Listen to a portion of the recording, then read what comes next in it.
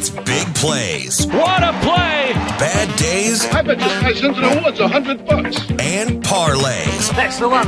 Parlay. Big plays, bad days, and parlays on Hurrdat Sports. Care to place a wager? Saxophones are on, and that means big plays, bad days, and parlays is back. Troy Aldridge, James Merrig, Andrew Rogers here. And boys, nothing like our week before. I'll just say that. Last weekend was not fun. You can't win them all. That's why you play. Yours was similar. Oh, piss off. Oh my goodness. That's true. Stop it. I don't need this negativity. Your wallet is crying. It is. It's for more than one reason, and we'll get into that in a sec. But did anybody make money at all? I did on Friday, not Saturday or Sunday, but I did Friday. I hit a golf bet on the President's Cup. I bet on a couple pairs to win. Only was like $70 to $80, so I probably almost broke even. Sunday was not fun to me. Was not good to me. James?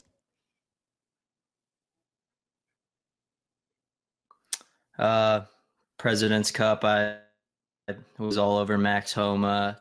He got held out of the matchup on Saturday. Ended up going 4-0-0. Spieth went 5-0-0, so he had more points. So that went that bet. I didn't know it was that close. I had 50 on Adams anytime touchdown and 50 on Chase anytime touchdown. You're insane. So that saved my weekend. That just made my money Who has $50 just to toss around? So. Who has $50 like you just to say, hey, I'm placing it on Adams? Accumulate it, Mister. He's Mr. Accumulate, dude. I don't know how. It's from those. It's from those first couple weeks. Good for you. Literally. You. He's been gambling with the same $100 bill since last May. October. Yeah, I was gonna say since Nam. Goodness, dude, insane. Good for James. Jerk. Outside of that, yeah, college football for me was okay actually on Saturday. I shouldn't say I didn't fully win on Saturday. I did place individual bets throughout the weekend, and that helped me. I took what I put in a parlay and then put individual bets out on there, and I did take home a minor return on that investment. But as for Friday, I hit a college football parlay. The first inning over and under that we talked about on last week's show ended up hitting, so I hope people at home rode that one as well. But I got to tell you, it was a struggle for a lot of teams. Jimmy G pulled a Dan Orlovsky, and Miami pulled a Mark Sanchez. I don't know. This is risky. Oh my goodness! Blocked indeed. Let's see if we can,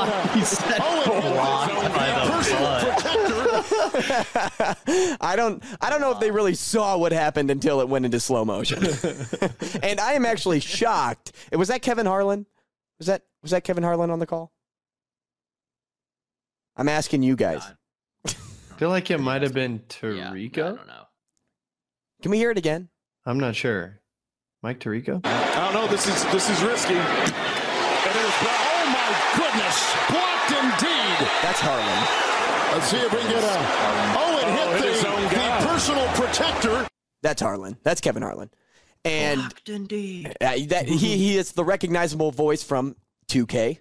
So think back to NBA 2K, right. Troy. Yeah. You're right. Definitely. So it wasn't just a struggle for us out there. It was a struggle for a lot of NFL teams. The NFL Sunday was wonky with the Chiefs losing to the Colts, the Jaguars absolutely annihilating the Chargers. We saw, obviously, a Sunday night football game that didn't feature a touchdown, more of a Big Ten stat line of punt, turnover on downs, punt, turnover, field goal, punt. End of half. The sports bookies just are getting hammered when the game's going like that. Hammered. For real. But okay, so I have a story for James. Troy was obviously there, but James, we were on the golf course, and I couldn't watch any of the college football games this weekend because it was right Sunday afternoon. We watched a little bit in the morning at IHOP, which featured a fight between a customer and an employee, which was absolutely nuts. This guy came at IHOP, dude. 11 in the morning. This guy came into IHOP and was just chilling at the counter. It was a weird counter though, almost a circle, so you could walk all the way around. It wasn't like, put into a corner. It was just right in the middle of the floor. And that's where they had the registers. And it was 3 registers in that circle. And we were posted up in the booth right by the door. We had TV viewing, so we got to watch Maryland and Michigan play, and then we had some games up on our phone. But the real entertainment was when a guy that was like, what, Troy, would you say like 6'5", 6'6" walked in?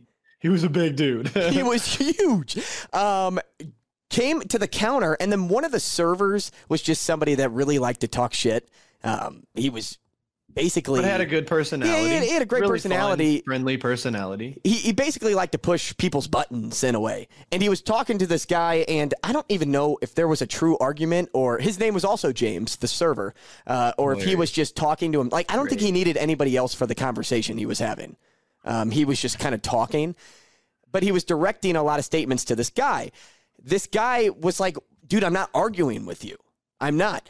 But he was saying how, like, Alabama's team would still lose to the worst team in the NFL. That conversation.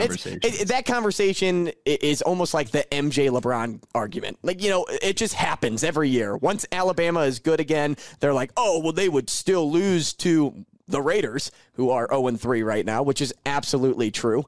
Right. Are they the worst team in the NFL? No, but it is a valid point. But it's that same hypothetical conversation that always pops up. Well, this guy was like, dude, I'm not arguing with you. Well, we kept eating our breakfast, and then all of a sudden we hear James just screaming out like, bro, don't call me a third grader. Don't call me that. I'm not a third grader. Don't call me that. And this guy started to like approach him, like get up in his grill. And at first we thought they were kidding, that they were like, I thought they were friends. Yeah, like just goofing off toward each other. And this dude full out shoves James against the wall at IHOP, assaults James in the IHOP. Pushes him up against the wall. He's screaming, I'm going to call the police. Yeah, he's walking around like, I'm going to call the cops. The people back in the kitchen are like, just give him his food and let him go. Just give him his food. But this guy was just, pushing and shoving shit, and he's just running his mouth still because now he's ticked off because he's like, don't put your hands on me in my workplace, which I get that. But at the same time, I'm like, well, James, you could have just stopped talking. You could have just went back to doing your job at this point. But I don't think James was at fault at all in this situation. This guy just came up and pushed him against the wall. The photo started to fall down. It was then tilted. And this man should have just went through a drive-through. If you're going to go in and get your food and have that type of personality and not be able to be social and just goof around with the guy that's just trying to be funny, dude, go through the drive-through. Don't come in and get your food. Well, the best part was... You guys broke it up, right?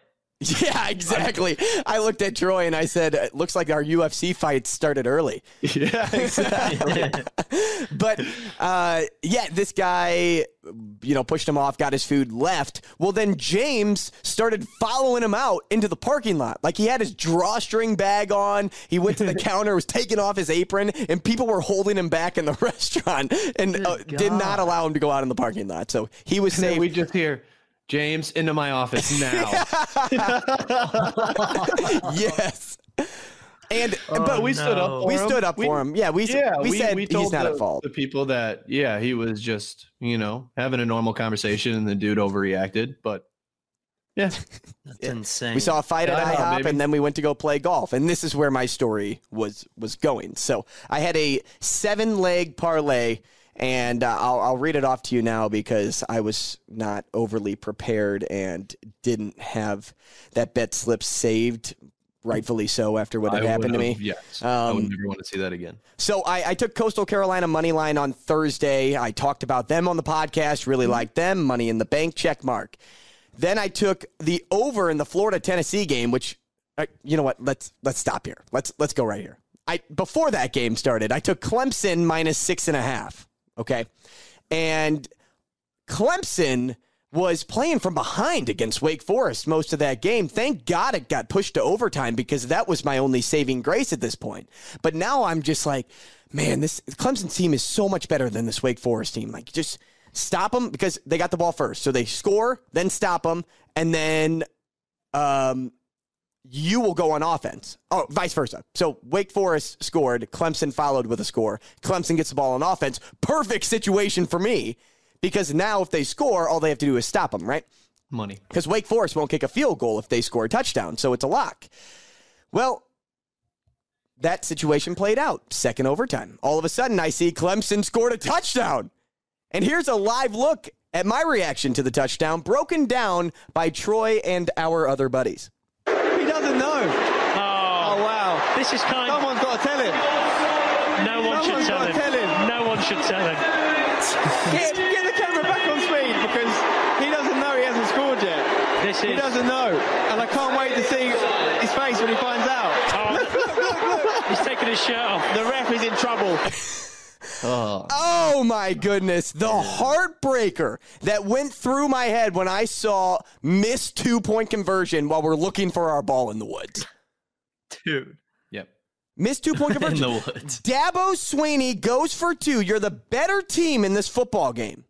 By far the better team. I know your defense wasn't living up to their hype going into this matchup or even throughout the matchup, but what kind of confidence does that show in your group of players to say we have to go for 2 here because I don't believe you're going to stop Wake Forest and I want them to have to try to score twice before we stop them and go to a third overtime? What kind of confidence do you instill in your players at that point, especially on the defensive side of the ball? Only thing I can think of is maybe someone big on the defense got hurt. That's all I got. I don't like to hear that, Troy. If you're right, nobody has a response that is going to make me feel better. Nobody. Well, then we watched everything else. Does that make you feel better? Well, you did money line, right? Yep, sure did. Yeah, sure did. So at this point, right? At this point, we knew we are rooting against the bet, right? Because you hope to God that this isn't hitting. To preface, this was $30 to win $1,625. Would have been huge. I don't mean to laugh. I just would have been huge. So after watching all the rest of the bets hit, over 60.5 in Florida, Tennessee, Arkansas plus 3.5, which that game was, they should have won. That was atrocious. Over 33.5 in the Vandy Bama first half, which ended up being that like 48 or 52-yard field goal that went into halftime. I couldn't believe it. If I needed that one, he would have missed. If I needed 100%. It, he would have missed. Over 68 in Charlotte, South Carolina, which Charlotte always hits the over. In Maryland plus 21.5, I took extra on the spread to cover against Michigan. I didn't have to, but I did, and that was a safe play. It ended up hitting. All of those hit, right? So what does every good degenerate sports bettor do when you lose big on a day? Gamble more money. You gamble more money. Get after it the next day. Or that night. Or you head to the casino. Yeah, like the hour after maybe. Yeah, well, I'm not, I'd like to think I'm not too much of a psycho. But I am. I was a psycho. And I pulled out a boatload more of money because I was hammered. We were having a great time despite this sports bet missing. Golf was fun. We went to Hooters. That was cool. No, I didn't have fun at golf either. Yeah, well, you didn't play well. I spent more time in the woods in the sand than actual grass. So it was fun. So just all in all, the weekend didn't go well. Once Saturday hit, it just didn't go well. It was fun. It was great company. But in regards to my wallet, Troy alluded to it. Oh, yeah, I'm majorly down. I am majorly down. Dragging me along through that fun ride. I had a blast. And college football could have saved me. As I said, could have absolutely saved me. But it didn't. And NFL didn't go well on Sunday. So what happens next, guys? We need a rebirth. Come on. Ayuk comes inside of them. Well, not that type of rebirth, but you guys, you guys understand what I mean. That's a little different. Yeah, we don't need that. Can we hear that one more time? Ayuk comes inside of him. Yeah, no, wasn't really talking about that one. Stopped right there. Well, no. You just grabbed the snippet. No, that was the whole broadcast. Yeah, that was it. I grabbed it from the wrong NFL. That's okay. Well, Friday was a dramatic day, though. Very dramatic day because Albert Pujols hit his 700th home run. Pujols sends one in the air. It's deep to left. Taylor's back at the wall. It's 700. Albert Pujols has joined the 700 home run club. Playoffs for me, not you. Just wait. We'll see you. We'll see you there. Troy is so badly hoping that the Phillies fan up there are going to make it to the playoffs in St. Louis. We would love to meet the Phillies. I was 14 the last time they were in the playoffs. I just turned 26. So what happened in 2011? There it goes. I think the Cardinals were playing some team that way, and the last out, another guy from St. Louis ended up ending his career, right? Not necessarily. Right? And then you guys had really good pitching that year too. Cardinals not so much. I wonder how they won. That was wild. That was wild. I don't. Did the Cardinals end up going far that year? No. 2011? No magic happened late. Nothing like that. No. I could have sworn there was a guy named David Freezer that did something. David Freeze did something. Refrigerator. That's who it was. Luke Combs made a song about the refrigerator door. Yeah, William Perry. Yeah. So 2011 was the last meeting with the Phillies or no? Yes. In the playoffs? Mm-hmm. Well, maybe it happens again this year for you. But what's really crazy about Pujols hitting that home run on Friday is because our guy, Greg Amsinger, he's a Lindenwood graduate, came out of the Lindenwood broadcasting program, now works for MLB Network, if you guys weren't familiar, actually predicted this moment would happen on this day before the season even started. Albert's going to play so much more than people think. He is. He's a draw, and he's going to be productive.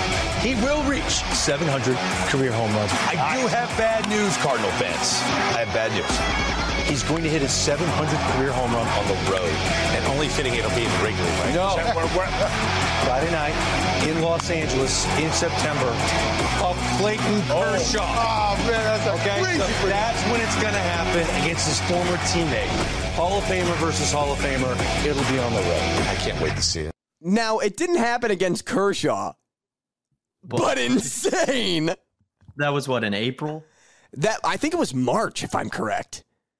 Wow, God, dude, that's unbelievable. Awesome. How can you get that right?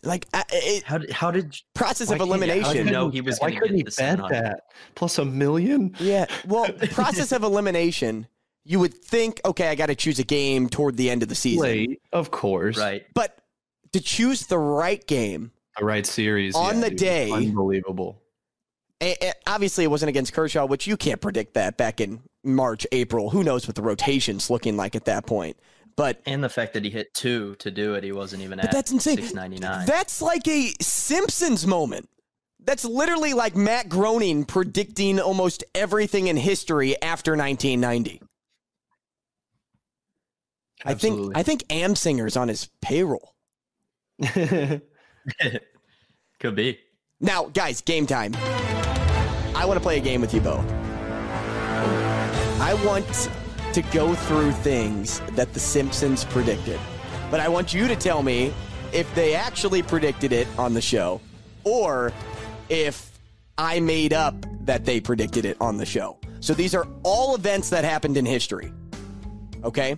So I'm not like saying that X team won the NFL or won the Super Bowl in this year and it ends up being 07 instead of 06. Like, I'm not saying that. Like, all of these are exact dates, but you have to tell me if it was predicted on The Simpsons. Are you ready?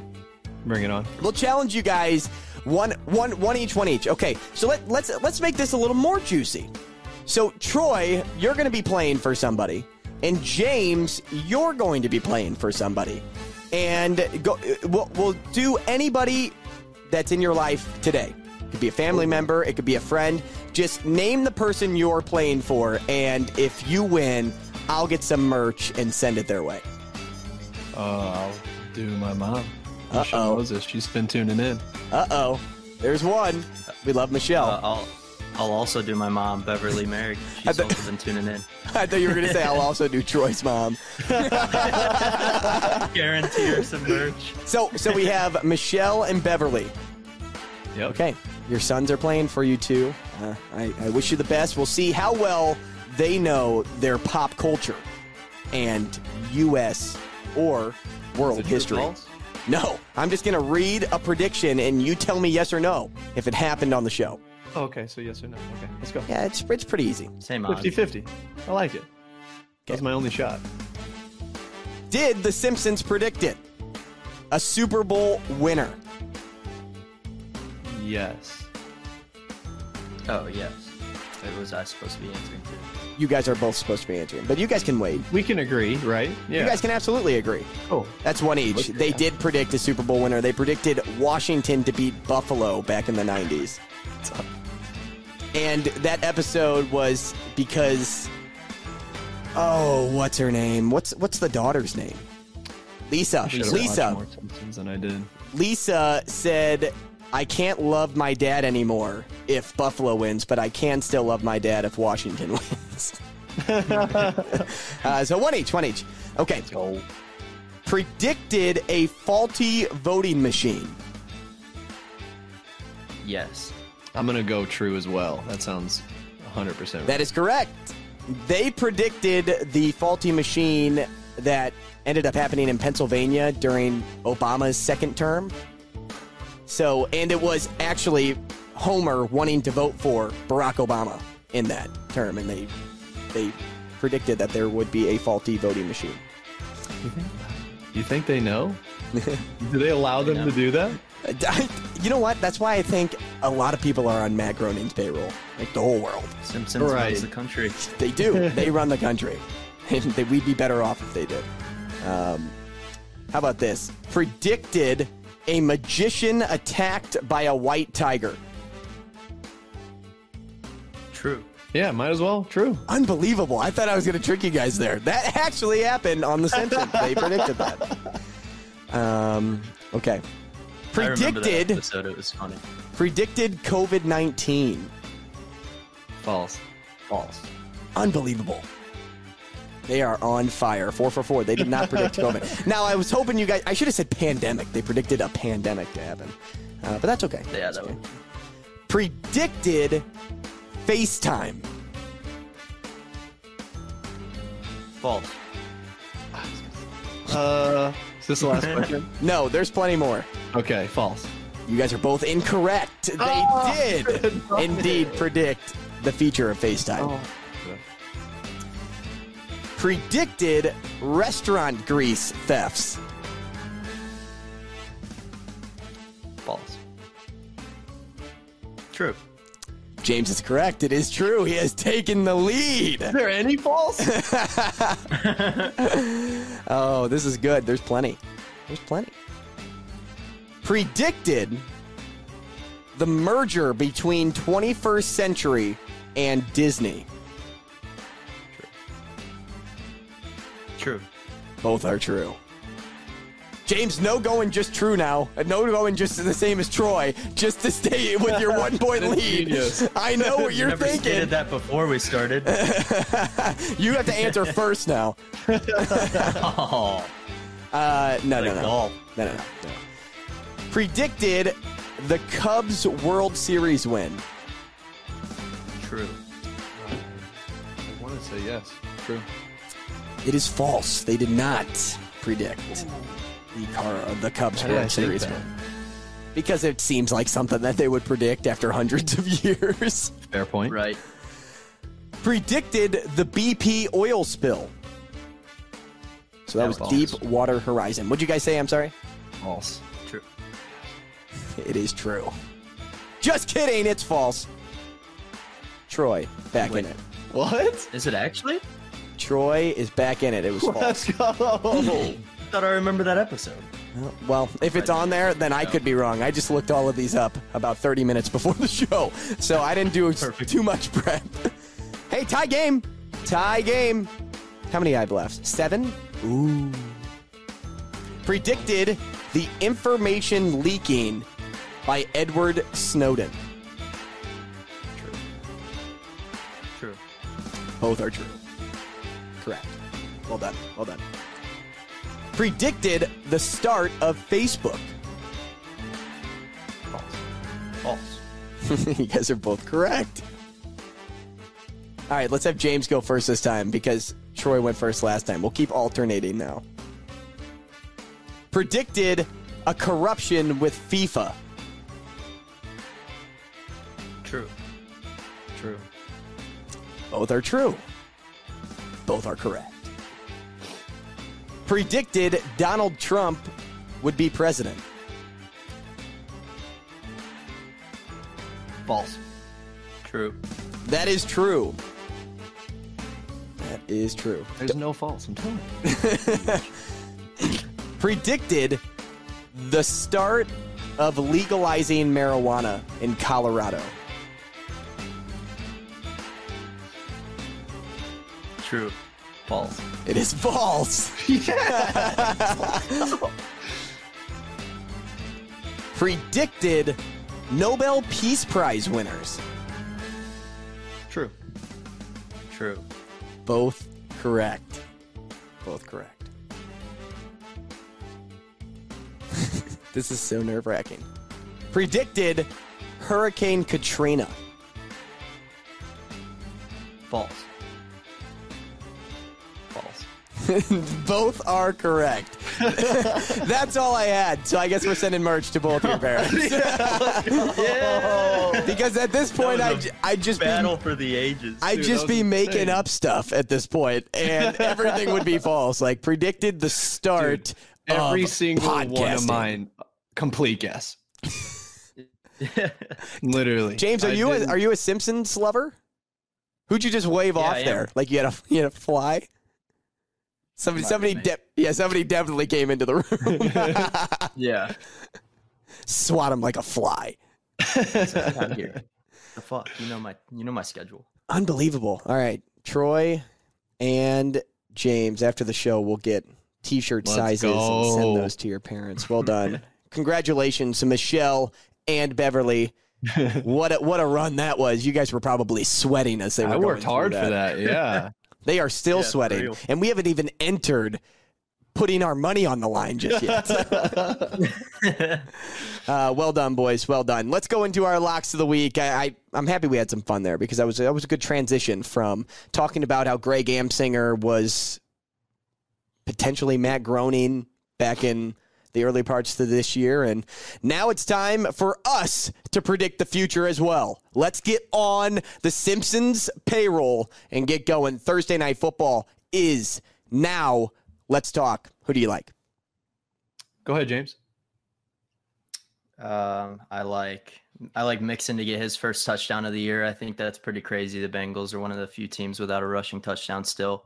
They've been so bad. Waddle. I like Waddle. Eli Apple and Tyreek are going to have a fun battle, but I honestly like Tyreek to score on him too. Tua said he's going to be throwing him the ball whenever Eli's on him, so that's kind of hard. That's sweet that he said that. With.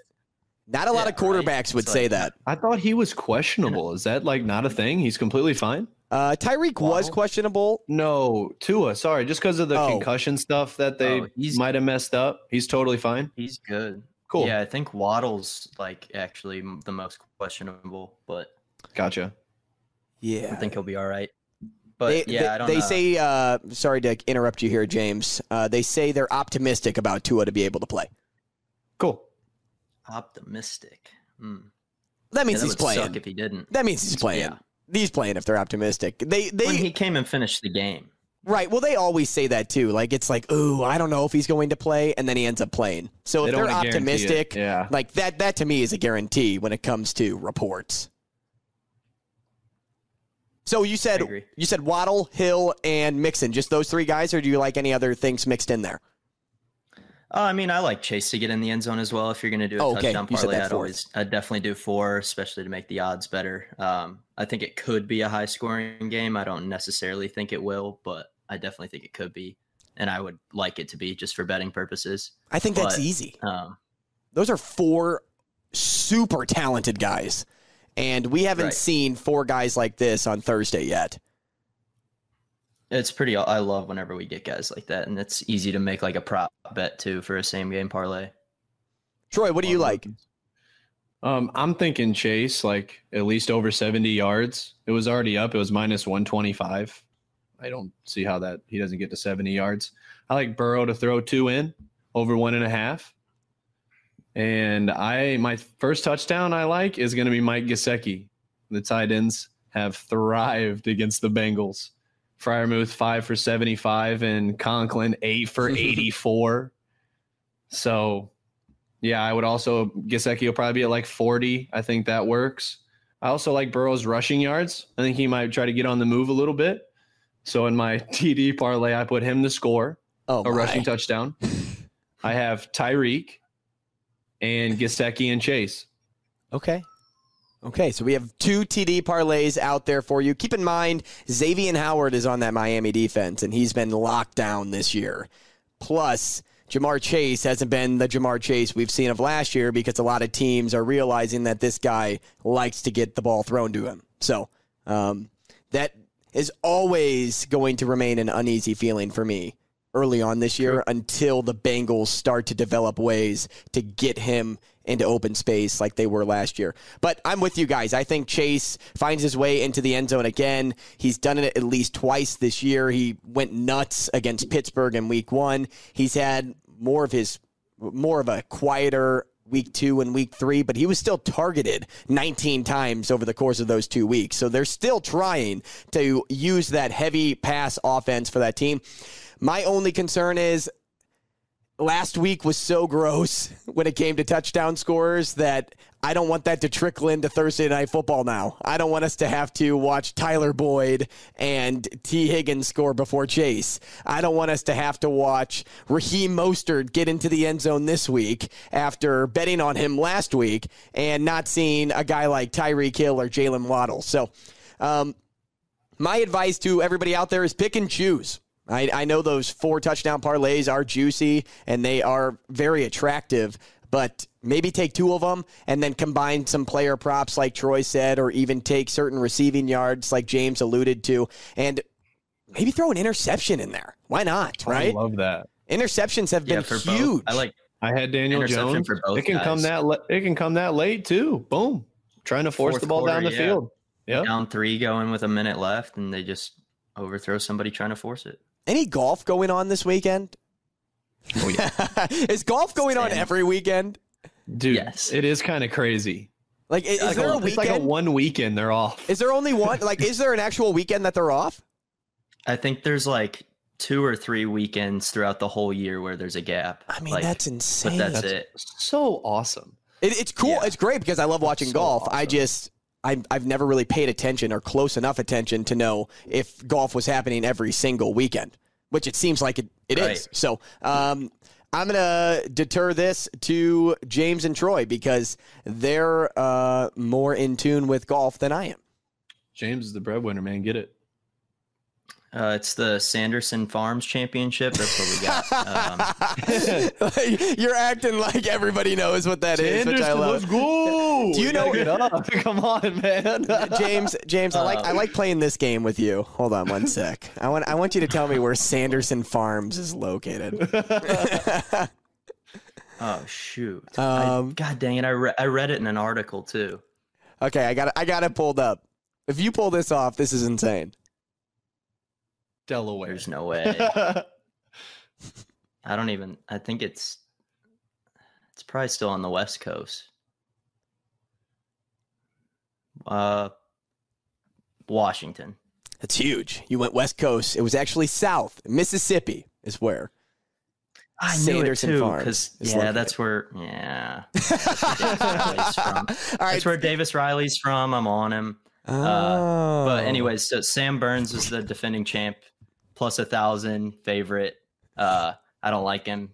They said he played well in the President's Cup, but him and Scheffler looked rough, man. He hits a lot of I don't good know if shots. it was just Scheffler, but Do you think Lampkin Butts will be there?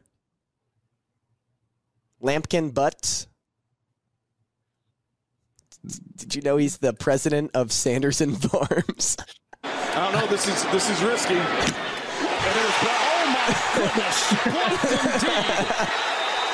Let's see if we can get hit the personal protector.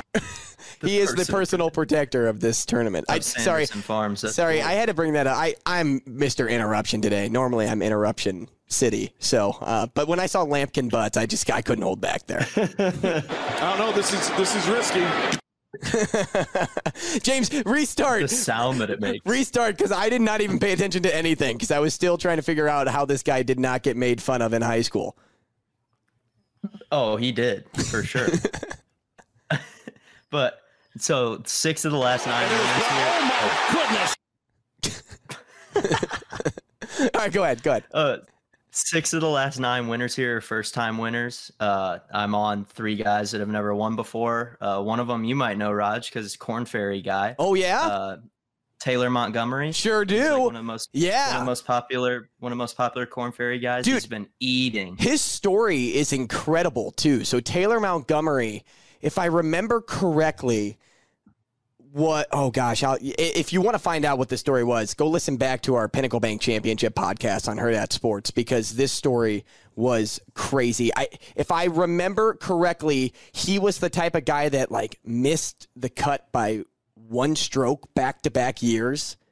I'll look up the story. You go ahead and continue, and then I'll butt in again. All right, yeah. Well, anyways, so he's known for his driver. Usually, he's a big ball off the tee. But the last tournament he played in Napa, he gained 11.2 strokes to the field putting, which is absolutely absurd. So if it's anywhere even half that, and he gets his driving back to where it was, he's definitely gonna be in contention. What, you got something? I got it. So he was a caddy for his dad, right? I'm pretty sure that's what it was.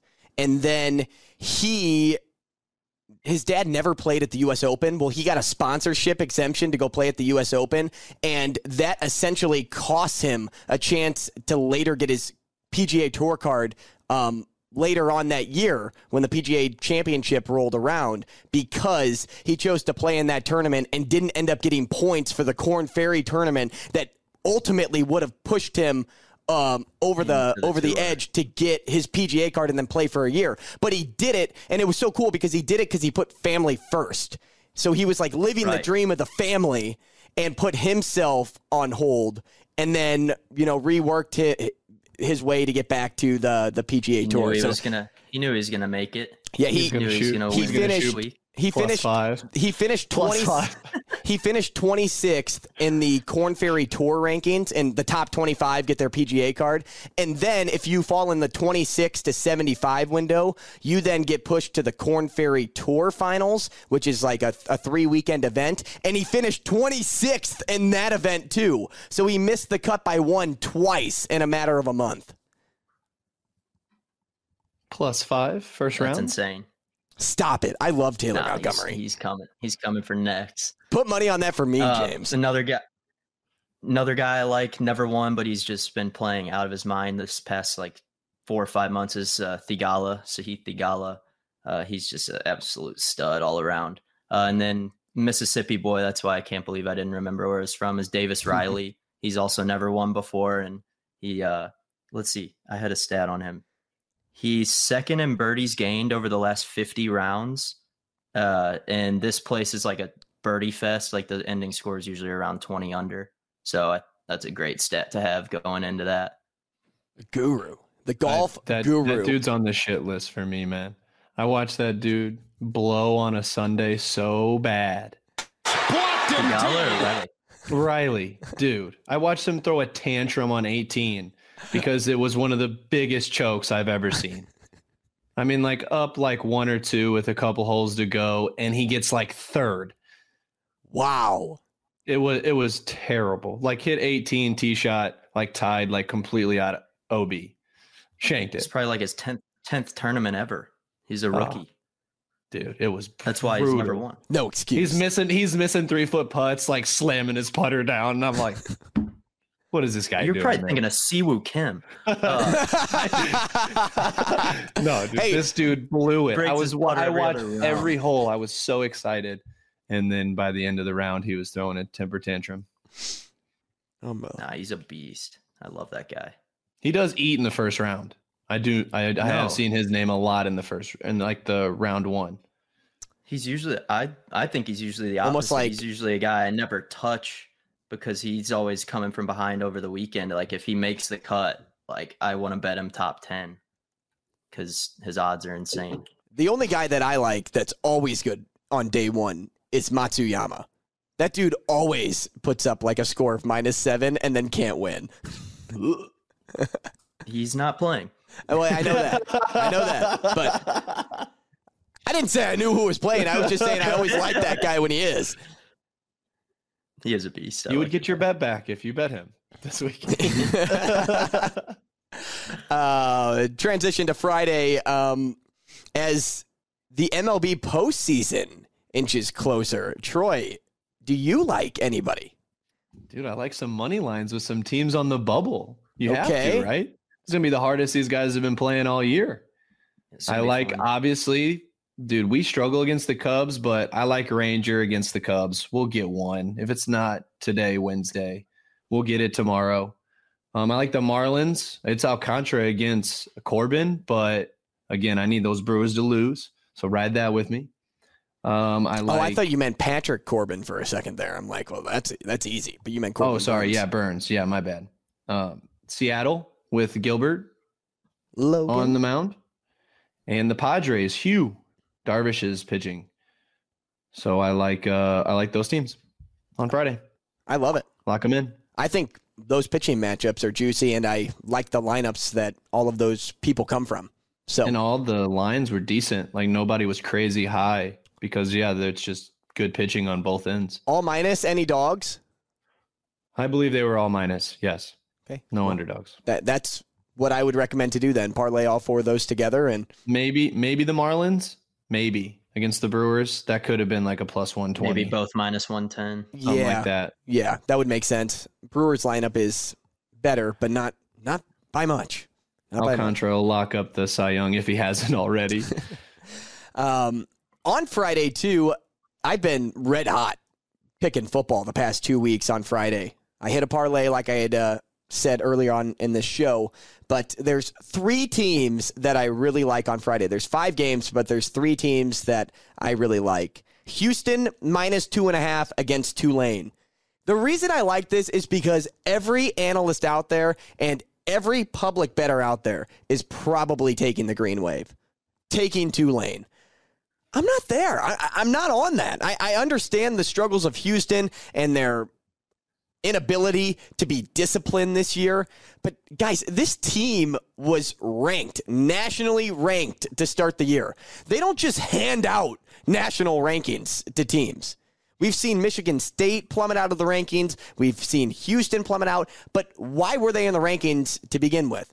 Because of the players that they have and the ability to succeed, not only with those players, but with the coaching staff and the programs that they come from. Tulane does not have a top 25 program. If people were out there initially saying Houston is a top 25 team, I'm taking them at home, no doubt, in this matchup. Clayton Tune's got to be better. I get that. He'll figure it out, though, and he'll get back in tune in this matchup. 2.5, a field goal. Thank you. Thank you very much. I remember seeing that, too, and I thought -2.5 was a little crazy. It's criminal. Me too. Yeah. That's criminal. Tulane's been great. They've been a really good team this year. But how often do you sit back in your chair and say, Tulane, now that's a team that I'm going to watch and bet on?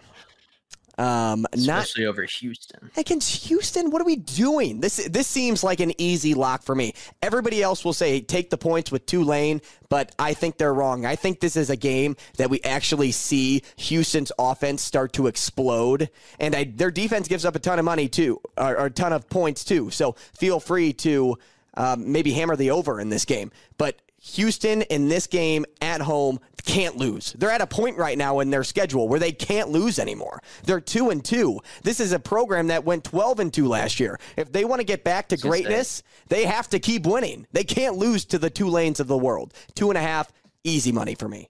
Easy. Yeah, and that division to make IU comes inside of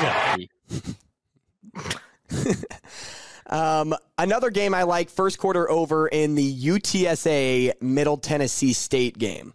First quarter. And the reason for this, I was doing a lot of articles or reading a lot of articles, and I saw one on covers.com which really stuck out to me. This season, MTSU has the third highest first quarter point total among group of 5 teams with an average of 9 points. Okay. UTSA didn't start the year that way, but can at least put up a field goal, if not a touchdown, because we saw that in their last matchup. They put up 14, and I think the matchup before they put up 3. But the other ones were either goose eggs or just both teams put up goose eggs in the first quarter. Yes, I understand where we're going, but UTSA is trending in the right direction to put more points up on the board. Middle Tennessee State won against Miami, ranked Miami last week because they put up 17 first quarter points on their own. Miami, much better than UTSA in all facets of the game. If they can put up 17 against that team, they can put up 17 against this UTSA team. They may do it on their own. If it's 13.5, I'm taking the over. If it's 11.5, 10.5, I'm taking the over. If I can buy points, I'll probably go down to 9.5 just in case it ends up being 10. But more often than not, with college football, you can't move that line down. I would still take 13.5, and I would parlay those two things together with Washington minus 2.5 against UCLA. Washington's offense averages 530 yards a game while keeping offenses above 300 yards per game. UCLA mirrors those totals, but hasn't played anybody this year. Washington will pose the challenge to be able to win against this UCLA team. Those are my 3 games on Friday. I don't know if you guys disagree with me, but the way I've been trending with my college football bets, everybody else can screw off because I've been red hot on Friday. You definitely read way more than I do. So. And then on Saturday, James, who's Bama playing this week? Arkansas, number 20. That's right. Coming that's off right. That upset to Texas A&M. And I hope it's a better game, dude. I thought Vanderbilt was going to be able to do at least something to keep Bryce Young on the field, and it was 55-3. And Bryce Young had like 400 yards and 5 touchdowns in the first half. It's hysterical. Like, you gotta be kidding. Hey, what's the line in that game? Oh, I have it. Minus 17.5. That's right. Yep. So, what do you like in this one? I like Bryce Young, of course. Bryce. We also got our wide receiver back Brooks, and he ate last week 100 yards, had a touchdown, 2 touchdowns maybe. So if his props are up, I like him like 45, 50 yards and a touchdown. I always like Trayshawn Holden, same props, 45, 50 yards and a touchdown. Bryce Young, 2.5. I don't know if I said that. And then if there's no props up, I do like Alabama minus 10 first half spread too. That was the only thing they didn't hit last game, wasn't it? What? The first quarter. Oh, sorry. They hit the first half. Did they hit the first quarter too? Yeah. They did. Oh my God. It was 20. No. It was 21-0. I thought last game it was. No, they didn't. They didn't. So it pushed. It was 14-3. First quarter total was minus 11. That's You're right. You're right. So it pushed. Gotcha. Which is so dumb. That is so stupid because what's 14 minus 3? 11. It's 11. If I take minus 11, that should hit, right? I don't need to take this half point in order to hit that. I guessed minus 11 and it ended up being 11. They should just never do full points. So that doesn't happen. There should never be full. It should be a half in everything unless you're doing like 45 plus. You would completely get rid of that if we just didn't do the whole number. We wouldn't even have the argument. That's absolutely crazy to me. So, James, you like -10 in the spread for the first half? Yeah. Oh, yeah. 10? Yeah. That's fantastic. What do you think of That's insane. What do you think of Alabama scoring 39 points in this game? So the reason I bring that up, the game was close last year, wasn't it? They don't play. They're not themselves whenever they're on the road. That's for sure. That showed a lot in the Texas game. But I mean, they still play very well. And they can still come out and play like they do at home. Like Bryce Young can come out and throw 5 touchdowns in the first half. I don't hate it at all, scoring 40. Well, over 38.5 is -115, and I actually agree with James. I really like that team total a lot more than I like the spread for the first half, to be honest, because that to me can just easily change in one half of football for Alabama. Alabama could be down 17-14 at half and end up winning that football game 48-44 if it ended up being a super close game like that. Now, both defenses are much better than the numbers I just presented, but you guys know what I mean. If they're losing, I could bet on Bryce Young to put up those 21, 28 points in the second half. So I think I like the team total more. That's just me. Now, some other games I like on Saturday, Michigan State +7.5. For one of the same reasons why I brought up Houston on Friday. This is a Michigan State team that I think was like 11th in the country to start the year. So people were high on this team. And they rank in the top 50 in rushing success rate and explosiveness, fourth best blocking grade in the country. Now is the time for that to get going again. They have not looked like that this season, but Maryland, the team that they're up against, ranks 101st in power success rate allowed, 90th in rushing explosiveness allowed. Easy opportunity for Michigan State to take over. Troy, I see you smiling because you're like, who the hell finds that stat? 101st. Like, that's so far down. And Michigan ran all over the Terps last weekend. They had over 200 yards. The only threat is Tua's brother, and he's been awesome. So we'll see if Michigan State can hold up. I think they can at +7.5. I would even play down to +7. But I think I like +7.5. A lot of times with spreads, I will buy points just to be safe. So if I'm here at +7.5, I'm like, what's the difference of doing +10.5 now at -170 instead of -110?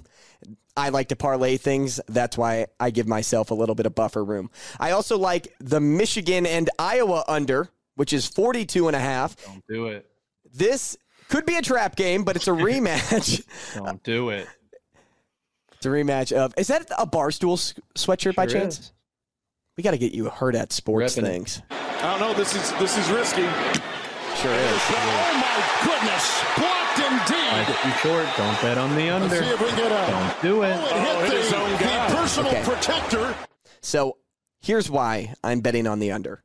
Michigan lost some playmakers, yes, but is the second best defensive grade in college football right now. The first is Iowa. They are the best defense in all of college football.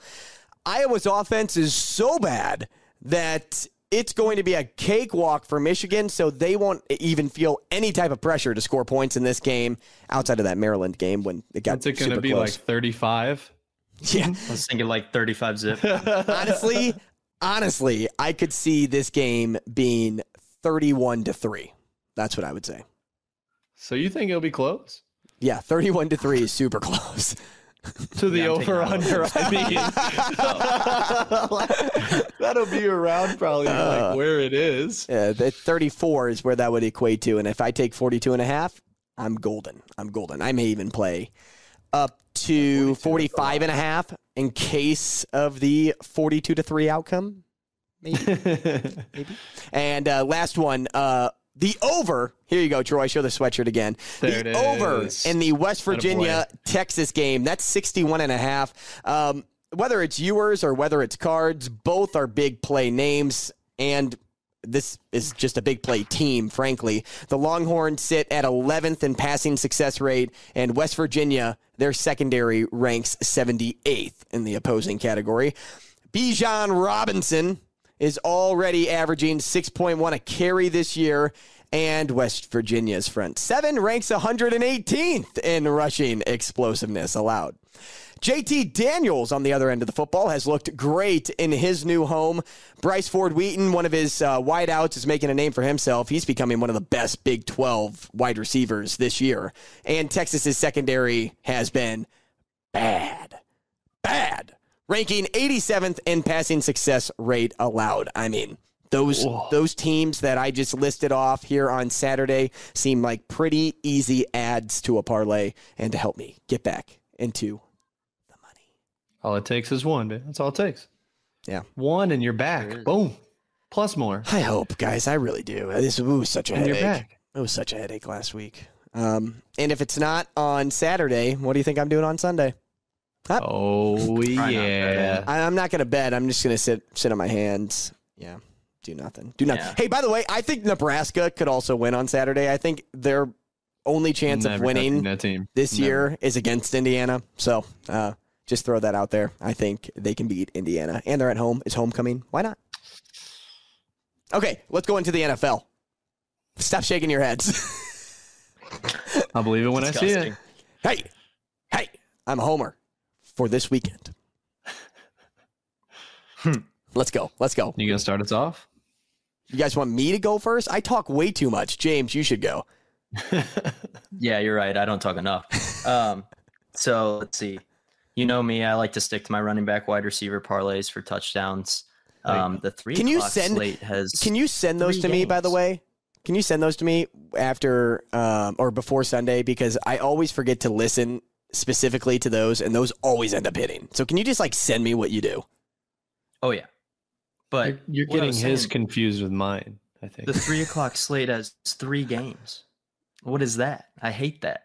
There's not even bye weeks yet. Yep. Well, guess what? You have 3 chances to parlay those wide receivers together.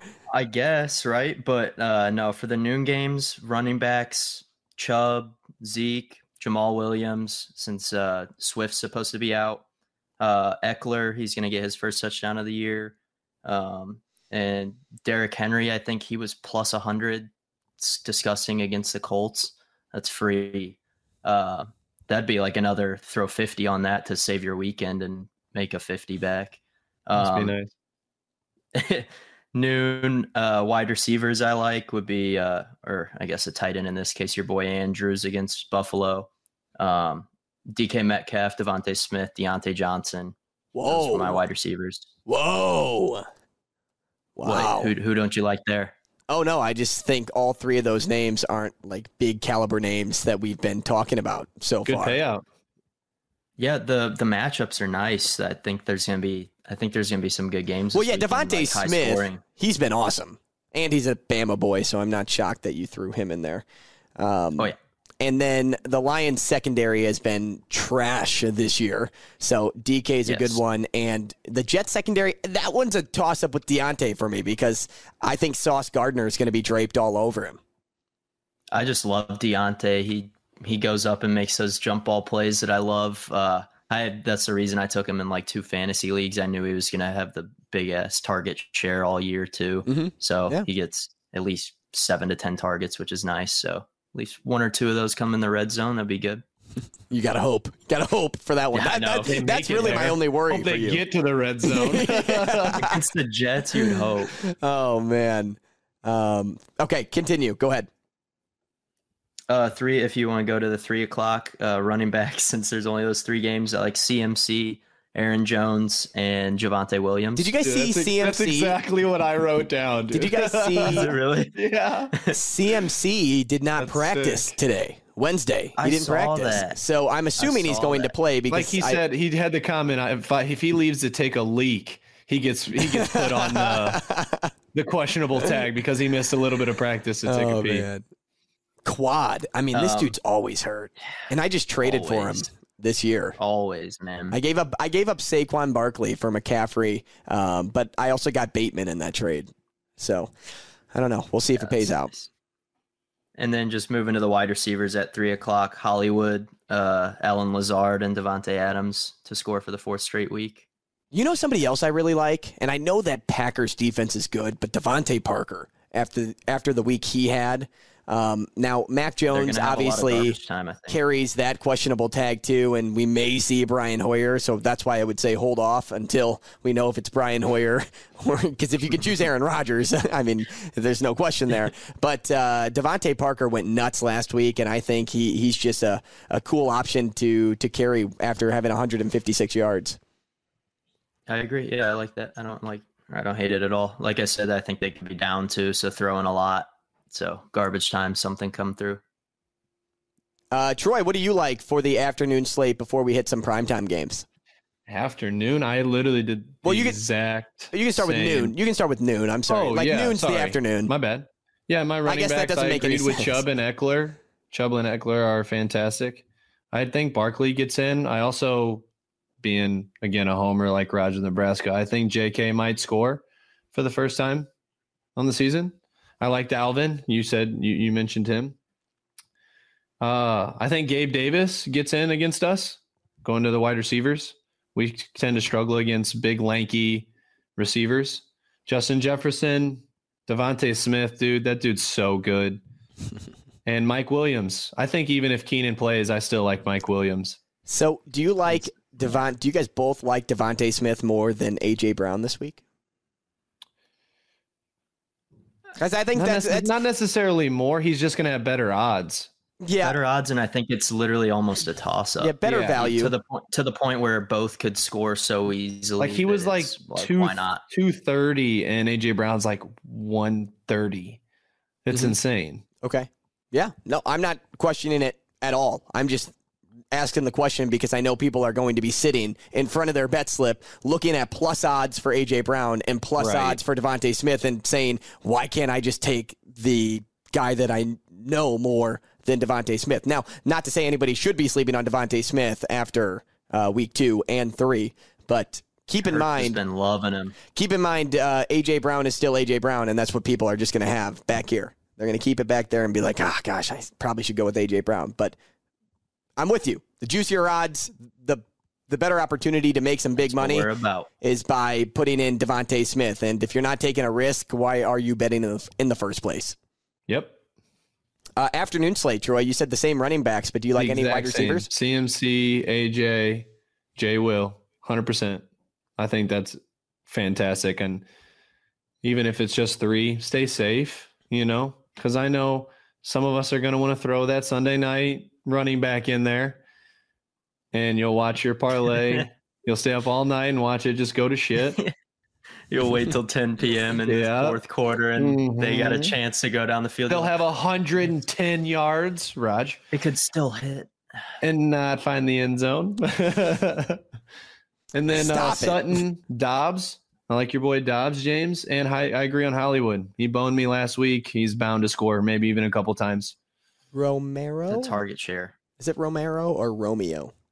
Romero, I believe. Romero. Oh, is it? Romeo. Oh, okay. Romeo. Did you no second R? Did you know that his coach in college used to call him Dubs, not Dobbs? That's what I've been calling him, because I saw on Packers Twitter that he was going by Dubs. Well, yeah, it is a sick nickname. That was the nickname that he got because they lose a lot, so. It makes sense. Yeah, week 1. I know you guys said you like CMC. I actually like James Conner a little bit more than CMC to get into the end zone, only because the Panthers give up the 9th most fantasy points to running backs, and Cliff Kingsbury hinted that James Conner needs more involvement. So if he's playing, I'm taking James Conner in this matchup. They need to find a lead before I take a running back. Fair point. They need to be in the lead before I can trust anybody. However, against the Panthers, that's a good opportunity because I don't like Baker Mayfield either. I would much rather see Kyler Murray have some success. David Montgomery, most likely to be sidelined. Khalil Herbert's getting into the end zone again. That's just what that dude does. Whenever he can shine as the starter, he gets into the end zone. I know the Giants front has been very good this year, but I really like him to get into the end zone. We saw that, didn't they play the Cowboys on Monday night? right? It was the Giants-Cowboys. Yeah. Yeah. So we saw Zeke get into the end zone in the third quarter. So I like Khalil Herbert to find his way in. Plus, the Bears can only run the ball. They don't know how to pass. Justin Fields is way too good to not be able to pass. Until they figure that out, I'm not going to take Darnell Mooney, Cole Kmet, St. Brown, nobody. I'm not taking anybody in that wide receiving room. Per se. I like Derrick Henry a lot, like you guys had stated. I also like Rashad Penny this week, and I will talk more on him in a quick second. But keep in mind, Alvin Kamara is still looking for his first touchdown of the year, so I think that could easily come in the London game.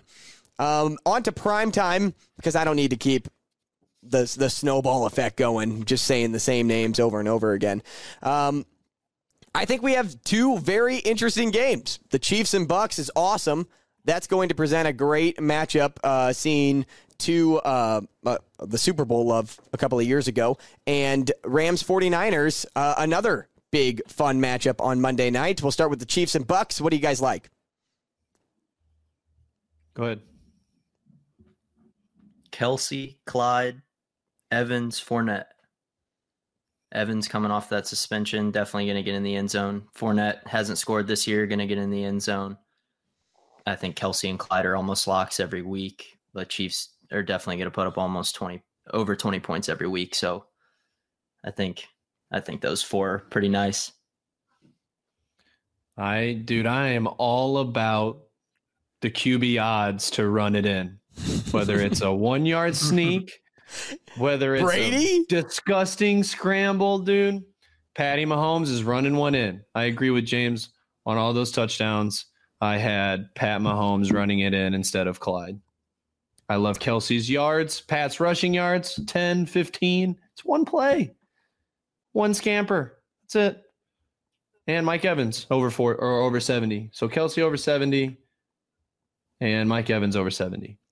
I think we will see Kelsey eat in this matchup. I agree. Mike Evans after a rest week.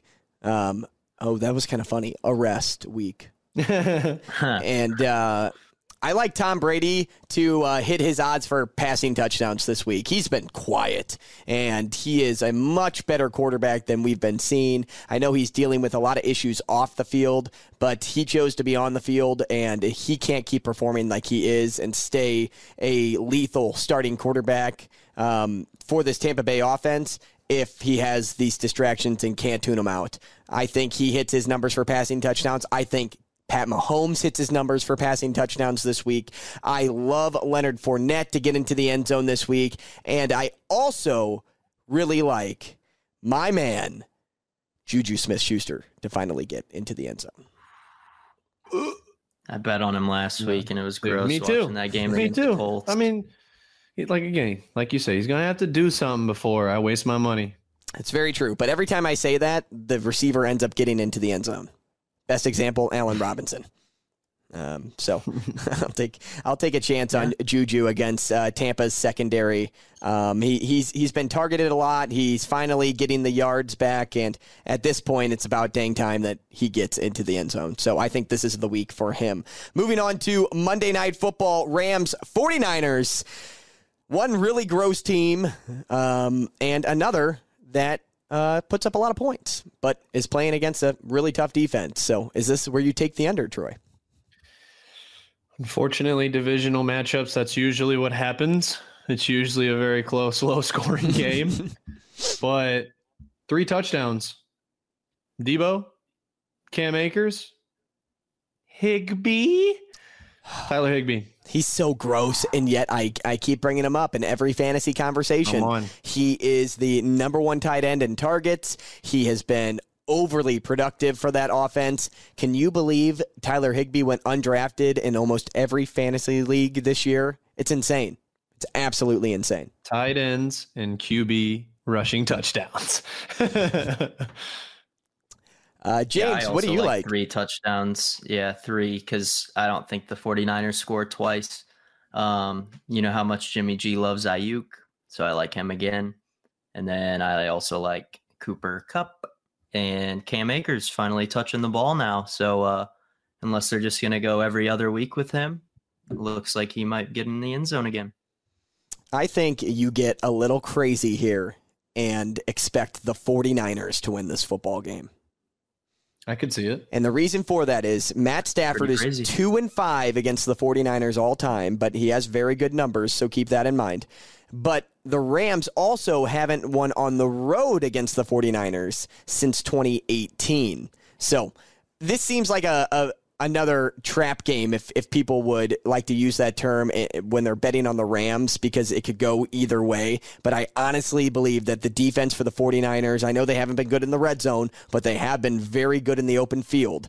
They can easily disrupt Matthew Stafford into forcing mistakes and winning this football game by a score of 20-13. Easy. I think the under hits in this game. I think I'd bet the 49ers, and I would still utilize some passing props for Matt Stafford because I think he's going to have to throw the ball to win this game. Now, Cam Akers, he's getting in the end zone this week. He will. So, I like all those things. Anything else on Monday Night Football? Other than we're going to win some money. Please win some money this week, right? Right. All right, let's cue the music and place a build a parlay. Troy, let's hear your contribution. I've thought long and hard about this decision. I do every week. And I mentioned him earlier in the noon games. Wide receiver by the name of Justin Jefferson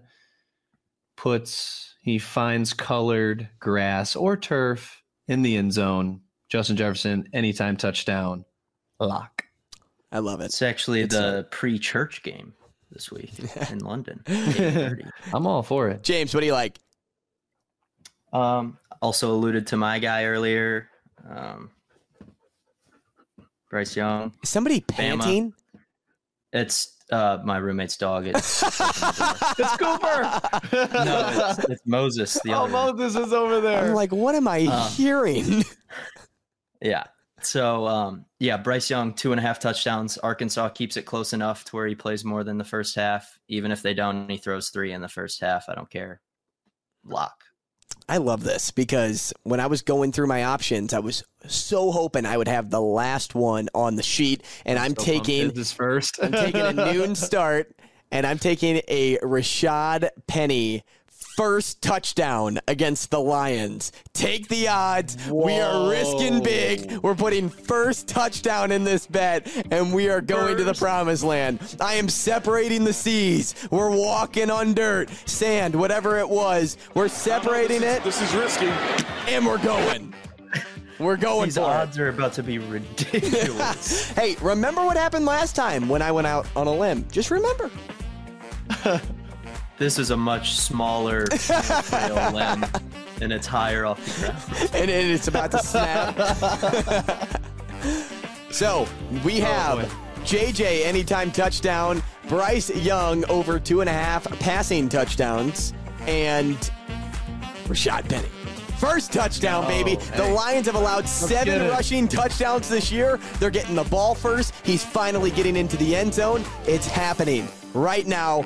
Build a parlay, lock it in, make some money with us, because that's how we do it on big plays, bad days, and parlays. Anything else before we go, boys? What do you like? Throw out a random hot take if you want. I don't care. A random hot take. Hey, honestly, that was a good show. Hey, I was all over those running backs scoring their first touchdowns of the week. Mixon, Eckler, Fournette, Kamara. I would say first touchdown, Ravens, Bills, Gabe Davis. And if you want to get really cheeky, you parlay that with a Devontae Smith first touchdown. Oh, my goodness. Oh, my goodness. Well, we have our plays. They're out there. Let's hope that they are big plays and not bad days when we come back next week, delivering an episode next Thursday. For Troy Aldridge, James Merrig, Andrew Rogers here, we hope we win you some money on big plays, bad days, and parlays.